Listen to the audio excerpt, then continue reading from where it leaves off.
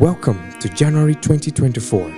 At Builders with God Ministry, this month is dedicated to prayer and preparation, and our theme is gaining strength for the long stretch.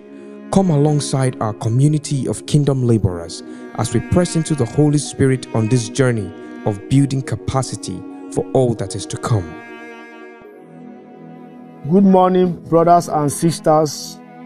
My name is Anthony Odinakachi.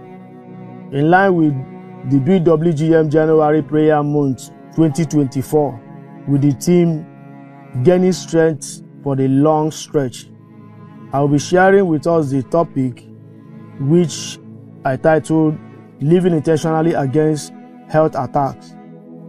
In the world where the medical systems have been compromised, there are cases of kidnappers working for medical practitioners for the purpose of harvesting human organs. Recently, I heard of a case of a woman who went to hospital for hernia operation and ended up losing one of her kidneys without her consent, only to discover after 6 months. On the other hand, the medical systems in the times we are is prone to manipulations by the New World Order. The COVID experience and its saga is still fresh in our memories and is going to get worse. At the same time, medical bills are too exorbitant for both the rich and the poor. Is this the kind of medical system that you are going to put your confidence in? How long are we going to surrender our bodies to medical practitioners or systems that cannot be trusted? Am I saying that we should not use the medical systems? Not at all. And what I'm saying is that the time has come for us as children of God to totally trust God for good health and healing. He wants us to have good health. He equally made provision for our healing if we get sick. 3 John 1:2 NIV says, "Dear friend, I pray that you may enjoy good health and that all may go well with you, even as your soul is getting along well."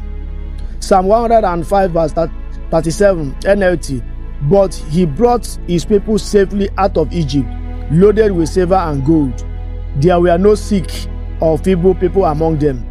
Isaiah chapter 53 verse 5 New King James says, "But he was wounded for our transgressions, he was bruised for our iniquities. The chastisement for our peace was upon him, and by his stripes we are healed." Every sickness you can think of was included in the beating that Jesus received. He took care of all sicknesses for you. The book of Romans chapter 8 verse 11 NLT says, "The Spirit of God who raised Jesus from the dead lives in you, and just as he raised Christ from the dead, he will give life to your mortal body by this same Spirit living within you." Sickness is not expected to thrive in the body where the Spirit of God is living. God has made provision for both divine health and divine healing.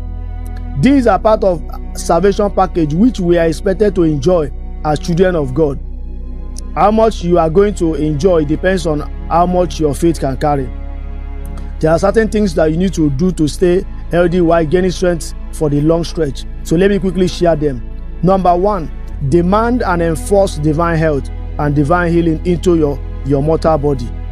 Number 2, labor to enter into God's rest. This is a battle that we must all win going forward. Number 3, rest and exercise your body.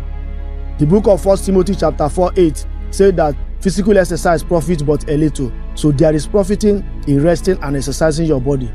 Number 4, walking in the supernatural.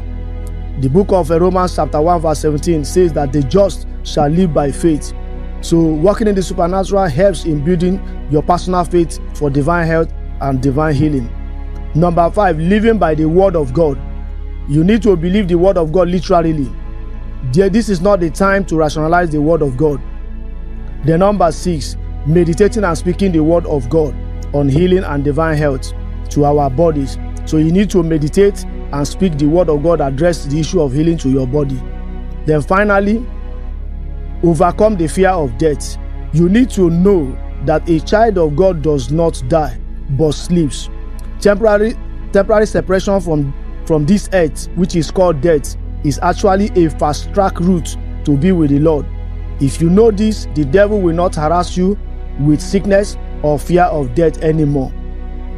Let's pray this prayer point before I round up. Number 1, I receive grace to stand up for my rights and enforce the good health which Christ has given to me in the name of Jesus. Number 2, I receive grace to labor to enter into God's rest for my health so that I can totally trust in what God is doing concerning my health in Jesus' name. And number 3, I receive the boldness and courage to step out and start walking in the supernatural in the name of Jesus. Then number 4, I receive the grace and the technology that is needed for me to continually feed and meditate on the words of God that address the issue of good health in the name of Jesus. Thank you for listening. Stay blessed, stay healthy, and remember Sabbath. Thank you for joining in on today's episode of this podcast. Join us again, same time, same place tomorrow for another insightful episode. God bless you.